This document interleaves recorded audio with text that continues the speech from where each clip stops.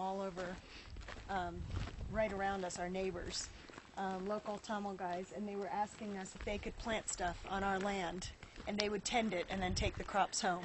Like they just wanted the dirt. They wanted to be able to use our land. Yeah, I had the video camera off. Let me try and point that out. You can see the hard-packed clay, and then all of a sudden it gets dark, and the last few feet on the top is dark, rich soil.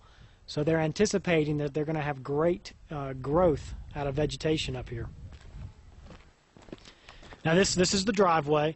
Okay, it looks like you're trying to remove this great rock. Yep, this one will come out so we can just kind of go straight up. Where are you going to put it? Right As it is, I hit it pretty much every day with the Jeep. I scrape it or something. Oh, you know, you can actually see some scrapes right here. Yeah, okay, okay. I'm not sure if that's from Mala or from potentially the work on it, but we'll just assume the work on it. There's rock here. This rock here carries on under, and so we couldn't drop this down any lower than it is. This is huge. This is part of a very large rock right here. Okay, so this was the determining level of the driveway. This is too steep, but I can't take it down. At least I can't take this point down. I could take this one a little bit more maybe, but...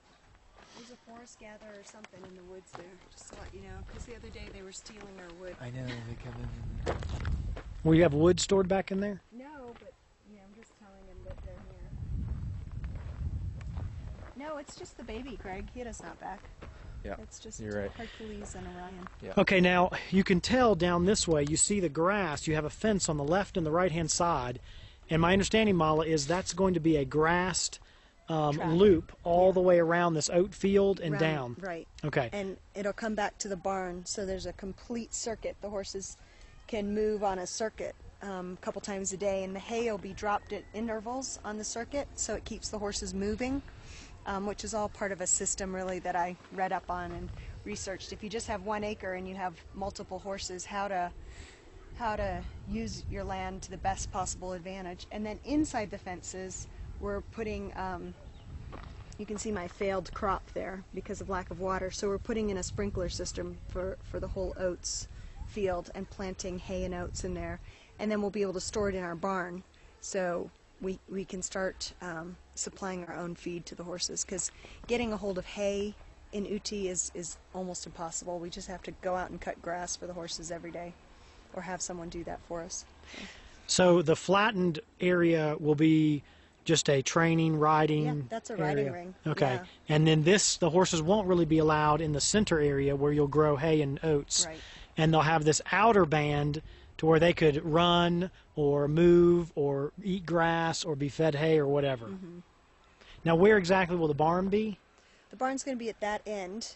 Kind of where that little shed is? Yep, Just but up up from a it. little bit. It'll be on 2 levels, so you can walk into the top where we'll store the hay under the roof, and then underneath that will be where horses can go in for shelter, and all our saddles and bridles, a tack room, Okay. feed bins, that kind of stuff. So we've actually gotten a grant, because this part we're really using for Freedom Firm and the horse therapy thing, and a lot of girls will come here throughout the week for horse therapy. So we've gotten a grant for the barn, and we're just trying to get building permission for the barn now. Excellent. Yeah. So you're kind of figuring out the design and how you want it. We're Let me get a shot from here of the house. I mean, it's just a gorgeous view up on a hill. And then your driveway continues straight down here. Is that correct? Right. Okay. Carries on about 300 meters, 350 yards down to the main road, which runs through that village. You can see the village. There's a road through there that this driveway connects to, which goes back to Uti. Now, your property line, how far that direction is your property line? Well, we have 1.5 acres. The top half acre that the house is on is the corner of it is where that little brick. It's actually the electric meter box there. Okay. But the road carries on down, and essentially the top corner of the bottom acre is where the fence ends. Okay. And corners on down. And then goes down how much further than where we can kind of see? You can kind of see it really. There's a little ring of earth way down there. Yes, Do you see yes. that? That's going to be a pond eventually, and that's the corner of the bottom acre. That corner, and then just beyond the horses is the other corner on that side. Yeah. And so then really right up here along the fence is your Top other corner. edge. So really just a few feet into the woods here is your other edge or the driveway. The edge, here's the original marker put in by the surveyor of the top half acre. Ah. This corner's right here. Okay. And the bottom acre corner is just over there, kind of where that fence ends again. Okay. Excellent. Nice place.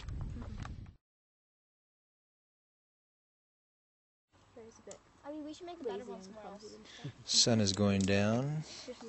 Now, if it rains, no shelter at all. Yeah, that's why I have a pivot. Just disappearing over there. Can we make it right here, Abby? Right there. Stop it. Yeah, but we have to make it somewhere. Stop it. Abby, we have to blow the house down. And it's making it a little bit easier to see Together, Abby. the valley Actually, now it's hardly hazy at all. and the house No, stop it. right there. I know, Abby, let's You can make see our the riding ring down there. What did you do? I didn't reach it. Oh, wow. It's really time to go. Where do you want to go, Abby? Daddy, why do we have to be here?